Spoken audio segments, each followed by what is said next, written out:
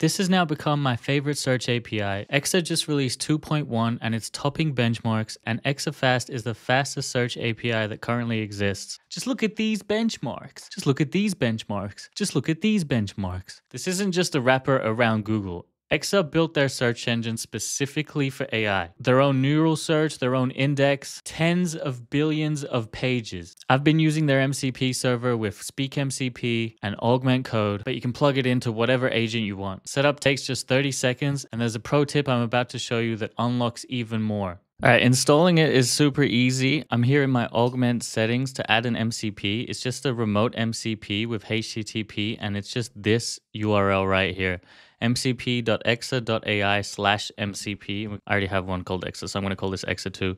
And you can see if we import it like this, we just have two tools, which is great. Like, this is all you really need: web search Exa and get code context Exa.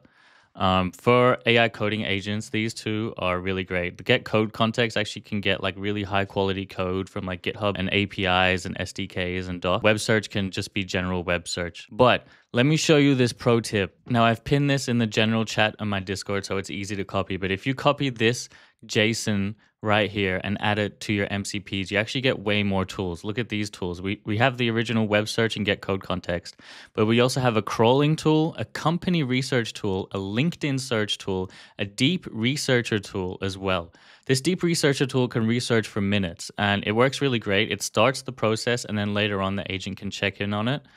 So yeah, you can just copy this and import from JSON, and then you wait a little bit. You should have 7 tools now, and all of those ones that I just said. So yeah, it's really awesome. And if you notice, there's no API key I need to add. So like, this has been completely free from my usage. I'm sure it's not unlimited, but for a single user, it's great. And yeah, one obvious use case for tools like this is getting the latest documentation, because the models themselves have a knowledge cutoff date. And if a new doc comes out, or a new spec, or a new update to your framework, your model by itself won't know about it. So we can say, research on the latest for all the frameworks that we use in this project and raise any opportunity for major improvements. All right, let's see what the agent comes up with.